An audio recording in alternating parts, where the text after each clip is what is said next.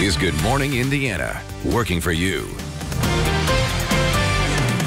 Good morning, I'm Lauren Casey. The time right now is 4:27 here. It's Thursday morning. Thanks for starting your day with us. I want to get to a few top stories before we get into our show today, starting with something that's on everyone's minds right now. It's kids going back to school right now and the safety plans that are in place. We know several districts have returned to class and some districts have had to deal with a case or two already of COVID-19.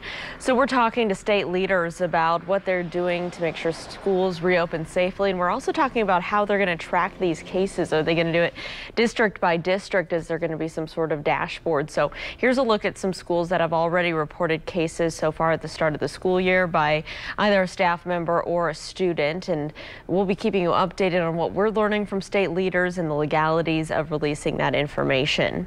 Let's take a look right now at the latest COVID numbers here in the state of Indiana. As of yesterday, we logged 740 new cases of COVID-19, bringing our total number of positive cases since March to more than 69,000. We also tracked 12 new deaths in our state, bringing the death toll past 2,800. The positivity rate as of today is at 8.8%. We'll break down these numbers a little bit more and take a look at the hospitalization rate right now, and we'll get that coming up for you on Good Morning Indiana. Let's take a turn right now, though, to our forecast. Alyssa, yesterday was a beautiful day, almost fall-like out there, and I kind of enjoyed it. Yeah, you know, it was a great day. I hope you were able to get outside, and if you weren't, that's okay, because we're going to have pretty much a repeat. Temperatures starting again in the 50s this morning, so a bit of a cooler start today. Humidity is still low, so you'll notice that when you step outside. As we head into the afternoon, temperatures are going to climb a little bit warmer today into the upper 70s, and we are going to see mostly sunny skies, so a little bit less cloud coverage today, which is going to help warm us up even more in the forecast. It's staying dry and quiet today, but as we head towards the weekend, tomorrow into Saturday and Sunday, we are going to build that humidity back into the forecast, so just be aware of that. I'll break down those details in just a few minutes. Alyssa, thank you. Something else we'll be talking about today is, do you remember these boards outside of businesses on places like Mass Ave in downtown Indianapolis? After we had the protests and then riots here across our city, a lot of businesses had to board up their windows, either out of safety precautions or because they were broken and damaged in those protests. So now we'll talk to you about how a local museum is working to keep these boards and these artwork pieces that were done across the city to preserve history and a moment in time here in Indianapolis. Kelsey Anderson will have that story for us. We'll have your news, weather, and your traffic updates, of course, coming up right here on Good Morning Indiana. This is Good Morning Indiana, working for you. The state's top health officials say that schools can reopen safely despite the growing cases in some local districts. The latest Central Indiana schools impacted by the virus and how they're responding. A Fishers couple is fighting to get their son with special needs back in school, while their attorney says this issue is a violation of federal law. And schools in Muncie are set to return next week, both in person and remotely. The extra support they're giving to hundreds of students who opted to begin the school year online. But before we get to our top stories today, we want to thank you for joining our team here on Good Morning Indiana. I'm Lauren Casey. Alyssa Donovan is joining me again with another cool start here across Central Indiana. Alyssa. That's right, and the good news is it is going to be another very pleasant day in terms of temperatures and sunshine and low humidity, but we are starting a little cool this morning. Temperatures right around 60 degrees in Indianapolis, a little cooler to the north, and we could cool down a couple degrees yet this morning, so you might want to grab that light jacket as you head out the door. As we start the day, we're going to see mostly sunny skies, a little bit of cloud coverage to the south of us just from a disturbance that passed through overnight. Not expecting any precipitation in the next 24 hours or so. What's going on right now is we have this high pressure that's in control today. That's going to continue to push into the area, keeping us dry and calm and quiet, still under that northwest flow. So that's why we are seeing those temperatures a little cooler today in the 50s and low 60s to start. Looking at the noon hour, we'll continue to see that sunshine, maybe a few clouds this afternoon, but we are going to warm a little bit more today, close to 80 degrees. Alyssa, thank you. Let's take a look at traffic as you're heading out on the roads this Thursday. This is a live look at I-465 near Pendleton Pike up on the northeast side. Traffic is traveling up to speed both northbound and southbound in this area. No major issues to slow down your commutes. Let's take you south of there. This is I-465, a camera a little west of Emerson Avenue near the Beech Grove area. You can see there traffic is pretty quiet this morning. Right now I'm not monitoring any major crashes or delays around central Indiana, but of course we'll keep our eyes on your roads throughout the morning and let you know if there are any issues. It is 4:32 and new from overnight. A person is in critical condition after being hit while walking on South Harding Street. This happened near West Hannah Avenue, the intersection, around 11:30. Right now the details surrounding this incident are unclear. We're working to learn more information as to what happened as police continue to investigate. I continue to believe that our schools can safely reopen by wearing masks, practicing social distancing, and good hand washing. State Health Commissioner Dr. Christina Box is continuing to support the reopening of schools in Indiana. Her message comes as 10 local school districts have reported at least one case of COVID-19. Here is a list of the districts impacted. Cohen Community Schools and Crawfordsville Community School Corporation are the latest to report cases.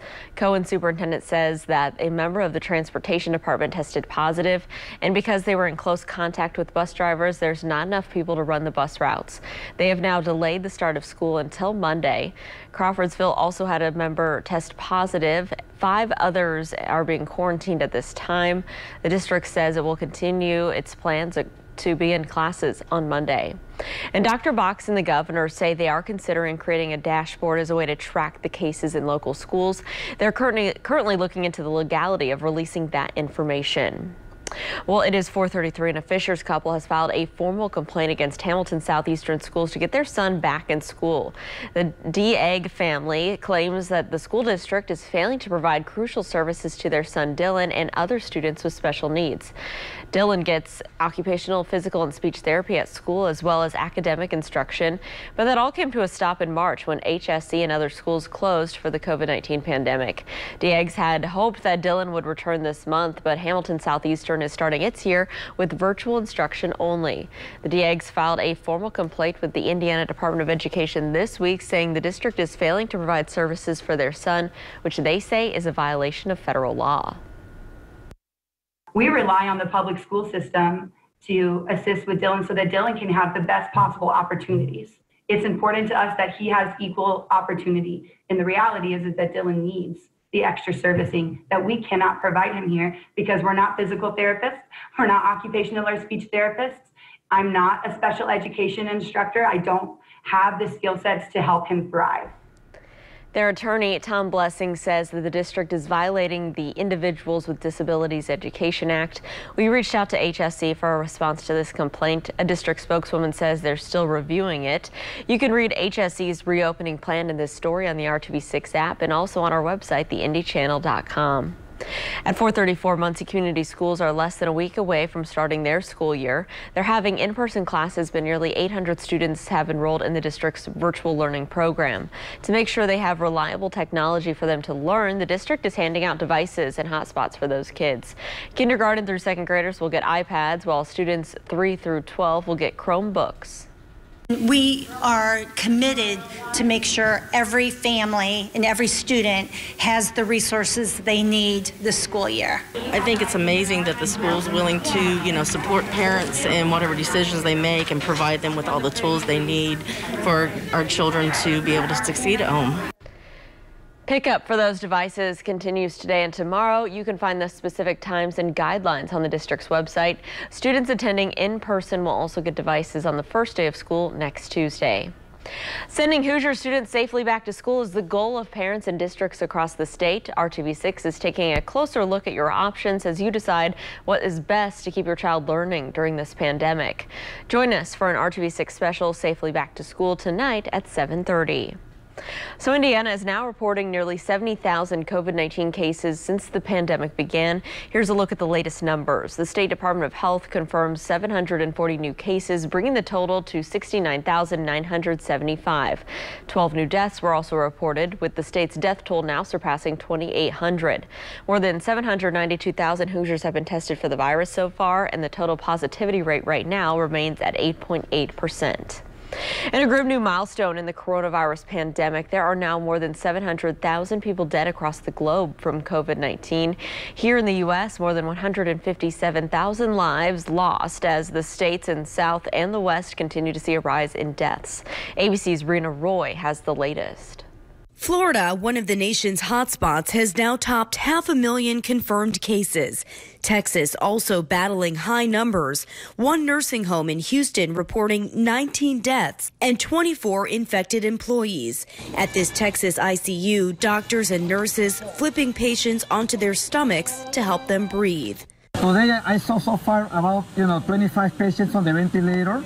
Though death rates nationwide are declining, deaths from the virus are rising in 32 states. Hospitalizations also going up in 28 states. With the country making up nearly a quarter of all COVID-19 cases and deaths across the globe, Dr. Anthony Fauci says the outbreak here in the U.S. is the worst in the world and testing must be improved. It's unacceptable, period. And I don't know why, because that's not what I do every day. He also called out the politics surrounding the virus, saying his family has gotten death threats. There's such a divergence of how people view this and such a divisiveness. This as President Trump continues pushing for in-person learning at American schools, claiming the virus is on its way out. It's going away. No, it'll go away like things go away. Absolutely. It's no question in my mind it will go away. Tens of thousands of kids are back in classrooms, some already testing positive, including a second grader in Canton, Georgia. All 20 students and the teacher now in quarantine.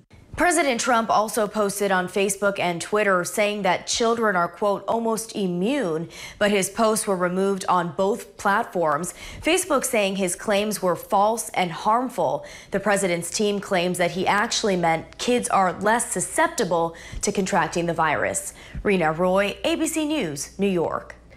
Indiana University Health is proposing a $1.6 billion expansion project to consolidate its downtown Indianapolis campuses and create a new 576-bed hospital. This is a look at the artist renderings of what the new hospital would look like. The proposal is to combine operations at IU Health Methodist and University hospitals and open the new facility in 2026. The Methodist Hospital complex would undergo renovations and be integrated into the larger campus. IU Health officials say that the coronavirus pandemic influenced the design of the hospital, so it will have adaptable space and sufficient intensive care units to handle surges of patients. If you need a little help feeding your family during this difficult time, resources are available. This morning, Gleaners Food Bank will host a mobile pantry at the Anthem headquarters on Virginia Avenue in downtown Indianapolis. Fresh fruits, vegetables, meat, and dairy items will be distributed from 10 a.m. until 2 p.m. Experts are concerned with the upcoming flu season and if it will continue to overwhelm the healthcare system. Coming up, their recommendations about the flu shot and why they say the cases could hopefully be lower this season.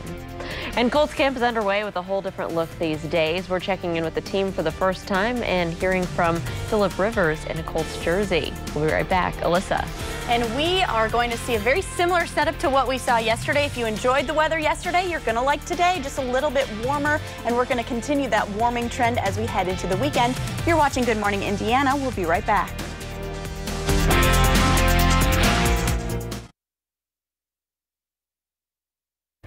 Welcome back. The time right now is 4:43. Here's a live look at traffic at I-70 and Lyndhurst Drive. Over on the west side, you can see traffic is moving along up to speed, both eastbound and westbound.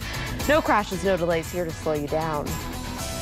Some new concerns now about how the flu season will change with the coronavirus. Health experts say that everyone should get the flu vaccine regardless of whether there's a pandemic or not. Right now, more than ever, it's important for people to not cause a strain on the healthcare system, and the flu could do that. It'll bring a lot more people to the hospital. And, we always have a lot of admissions and a lot of people that are sick with flu. We don't have hospital capacities in some places to have an additional surge of patients because of influenza. Doctors typically recommend getting the flu shot in October. Health experts are also helping with more people wearing masks and social distancing that the flu cases will be lower this season. Democratic presidential candidate Joe Biden will officially accept his party's nomination in his home state of Delaware. The original plan was for him to accept the bid at the DNC in Milwaukee this month. That convention is now going to be fully virtual because of the pandemic, and the committee confirmed Biden and other speakers will not travel to Wisconsin. At a fundraiser on Wednesday, Biden called it the right decision to not travel to Milwaukee for that convention. Southwest Airlines is cutting back on coronavirus cleaning procedures. The airline rolled out the enhanced cleaning program back in March, and now they're scaling it back, meaning some changes like no longer sanitizing seatbelts between flights. Southwest says cleanings will now focus on a few items like tray tables and bathrooms. According to a memo sent to flight attendants, the move will reduce the time the planes spend on the ground between flights. Deep overnight cleanings will continue. Starting next week, Walmart will transform some of its parking lots into drive-in movie theaters. The retailer says 160 stores will hold the events. They'll play movies like Black Panther, E.T., and Back to the Future. Some events will also include appearances from celebrities like Drew Barrymore and LeBron James. The Central Indiana Walmarts include Muncie and Richmond. They'll host showings in October. You can find a full schedule on walmartdrivein.com.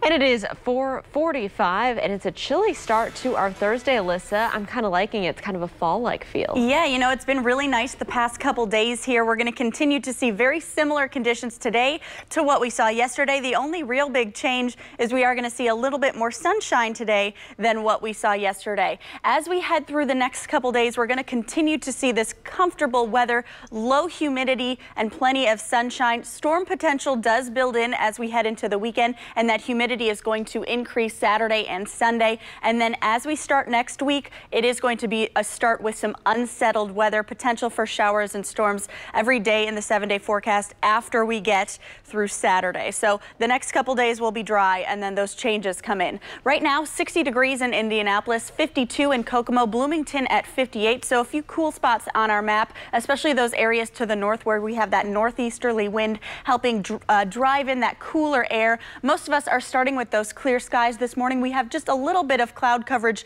to the south of us, and that's just from a disturbance that's moving through to the south of Indiana this morning. But most of us are starting with that sunshine. Anyone starting with that cloud coverage will just continue to see partly cloudy skies for southeast counties for much of the day today. But most of us starting with that sunshine, and then we will cloud up a little bit this afternoon. It's going to be similar to what we saw yesterday, where we just see those nice light fluffy cumulus clouds across the area, not really going to impede that sunshine too much. And because we are going to see a little bit less cloud coverage, that means we are going to warm up a little bit more, which is why those temperatures will climb close to 80 degrees. Likely some areas to the south will hit that 80-degree mark as we hit that daytime heating. So mostly sunny skies, 79 right here around Indianapolis. Low humidity, those winds a little bit breezier out of the northeast, 5 to 10 miles per hour. Yesterday was a very calm day. And then behind that, some warmer air is going to filter in from the south, more moisture as well. So that's going to happen as we head into Saturday and Sunday.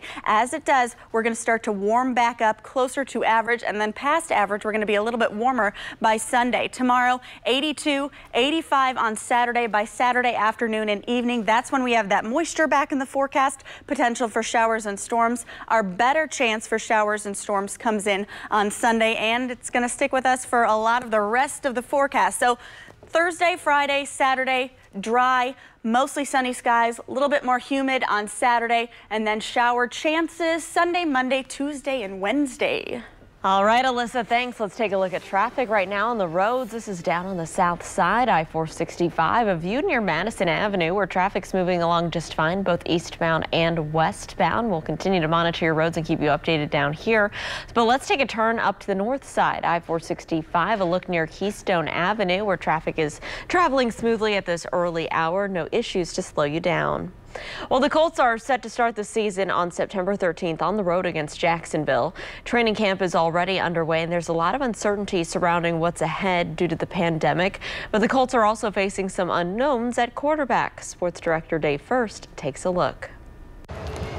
They're all here. Players, coaches, equipment guys, fitted and fine, but not going full bore. It's still phase one with strength and conditioning, the focus so far. In some ways, our workouts have been better than ever because we're splitting them up into smaller groups to kind of keep the social distancing.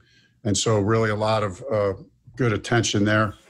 And that includes new Colts quarterback Philip Rivers, sliding on his number 17 jersey for the first time last week, although being reunited with his former assistant coach in San Diego was a little odd in the weight room the other day. And I walked by and he said, "Hey, coach." And I just kind of glanced over and waved because someone was walking with me and I was talking to them. And because Philip had a mask on, I didn't even recognize it was him. I'm telling you, it's a little bit of a challenge in these masks and things that we're wearing. Then again, nothing's normal these days. Wearing a mask while throwing to receivers, also wearing masks, let alone what things will look like on game days, playing in stadiums with either no or mandated smaller capacity crowds. It will be different, and I think it'll be different for all of us. I think really you hear teams and you hear players talk about all the time, we don't care where we'll play. We'll play in the parking lot. We'll play in the backyard. You're going to find out how true that is this year. It's only the second week, progress and protocol in the minds of everyone, with the opener currently scheduled for September 13th in Jacksonville. We're working hard. We're getting a lot done. We're being productive. In another sense, until you're in pads, it doesn't really feel like you're in training camp. The environment that's set from the top down and the environment in the locker room. It's a neat place. I know it's early on and I'm still on a high from it being day 2 or 3, but it's a great working environment with a lot of great people, and excited to see what we can get done this year. Colts fans watching closely as well. Dave First, RTV 6 Sports. Dave, thank you. Scientists have made a big discovery about penguins in Antarctica. Just after the break, the exciting news for this threatened population. And it's been a couple of months since the protests began here in downtown Indianapolis. Many businesses boarded up their windows, and it became a place where art and messages of support flourished.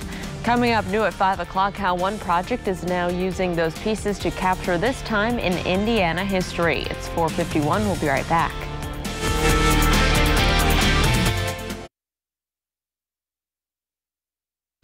Welcome back. The time right now is 4:55, and this is a live look at traffic to our west on I-70 at State Road 267. And aside of ongoing construction, we do have State Road 267 northbound and southbound. The ramps closed to get on eastbound I-70. That's a long-term project, so you're likely used to that. Just keep that in mind if that is part of your commute. But you can see down there on the interstate, everything is traveling up to speed, both eastbound and westbound.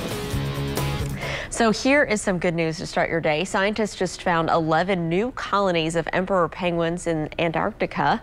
Some special satellite images reveal the colonies by showing scientists piles of guano. It's penguin poop. Experts now know of 61 emperor penguin colonies comprised of about 500,000 penguins. Since the penguins live and breed in such a remote area, researchers say the satellite images will allow them to monitor and study the populations.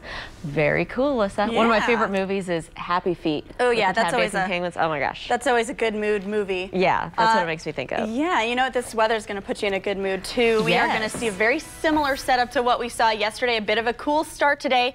Temperatures in the 50s across central Indiana. Low humidity, so you'll feel that change when you step outside. You might want a light jacket this morning just to start your day. 79 degrees for the high. We're going to see a little bit more sunshine as we head into the afternoon compared to we saw a little bit more cloud coverage across the area yesterday, which will just help us warm up a bit quicker. And you can see as we head into Saturday, temperatures back to where they should be. And then that's also when we see more humidity in the forecast. Chances of storms return Sunday.